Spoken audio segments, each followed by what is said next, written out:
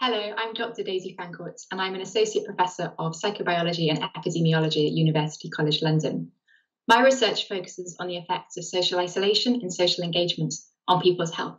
So I'm going to talk about the potential impact that Covid-19 might have on our mental health.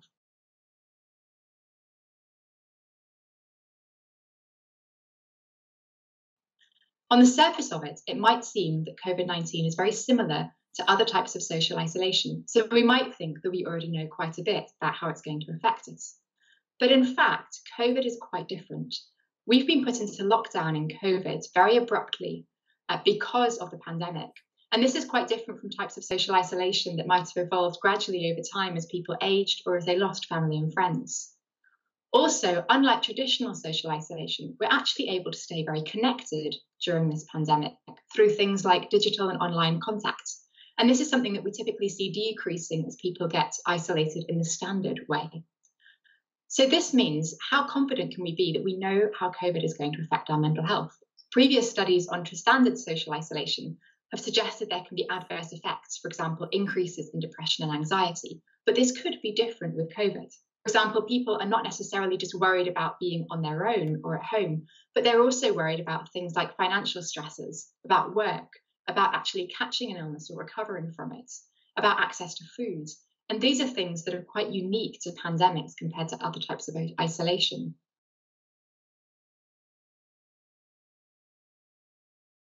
But even with previous pandemics, things are quite different from how they are with COVID-19.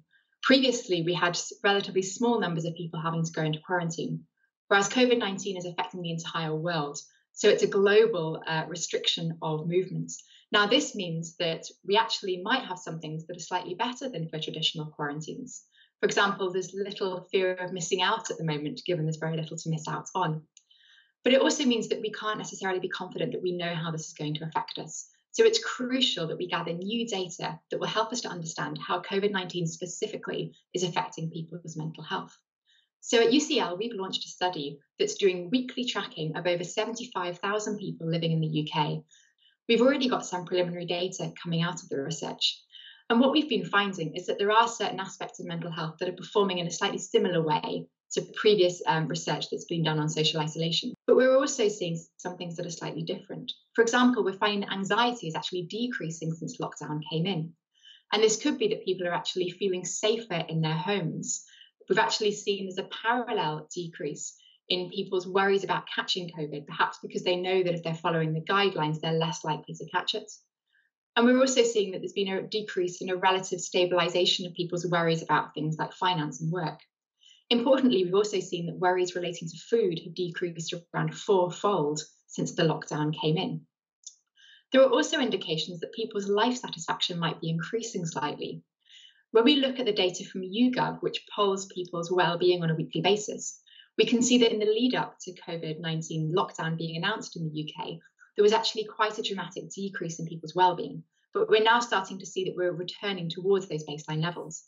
But what's going to be crucial here is seeing how does this actually evolve over the coming weeks. Do we find that actually people start to adapt and cope even better with what's going on? Or do we start to find that actually things start to get worse?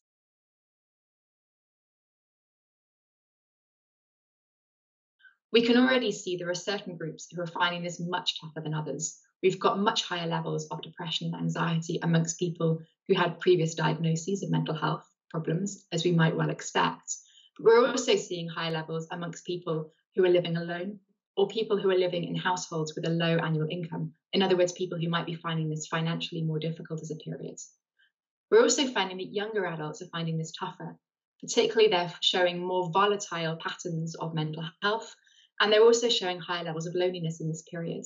It's possible that for older adults, particularly those who are retired, this actually might have been an easier period because the differences between their previous lives and the lives now may have been slightly smaller. It's also possible that we might see some increases in well-being for certain groups. For example, we've had a major recognition of the role of key workers during this pandemic in the UK, and people starting to value a lot of jobs much higher than they were previously valued because their fundamental importance to society has been demonstrated so clearly. But this, of course, raises the question about what can we all be doing to try and stay well at home during this period. There are a number of things that have been suggested from previous research studies and also from previous experiences that we can draw on here. So we know, for example, that having a daily routine can be really important in trying to maintain a sense of normality in this period. It can also help if we stay connected to others as much as possible, for example, through messaging, through video calls. This can help to reduce feelings of isolation and loneliness. There's also research that we've conducted at UCL showing the importance of having a sense of purpose day to day. This might be things like having time to engage in hobbies or projects that we enjoy as a form of self-care, but it also might be things like feeling a sense of purpose from volunteering within the community or from helping family or loved ones to get through this experience by providing emotional support to them.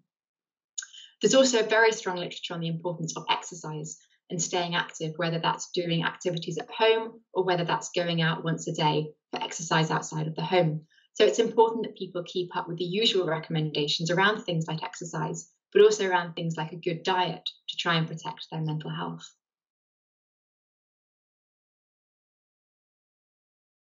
It's going to be very important over the coming weeks that we really keep a track of what happens to people's mental health. It's also really important that we have these data so that we understand for the future what support is going to be needed for people as we emerge from this period of isolation, and also what support is going to be needed in the future if and when a situation like this occurs again. It's possible too that this whole period in this pandemic will actually redefine our notions of isolation and help us to understand this phenomenon as it usually occurs within society in a more nuanced and sophisticated way. In the meantime, if people are interested in supporting this research, they can do so by going to covid19study.org and taking part each week.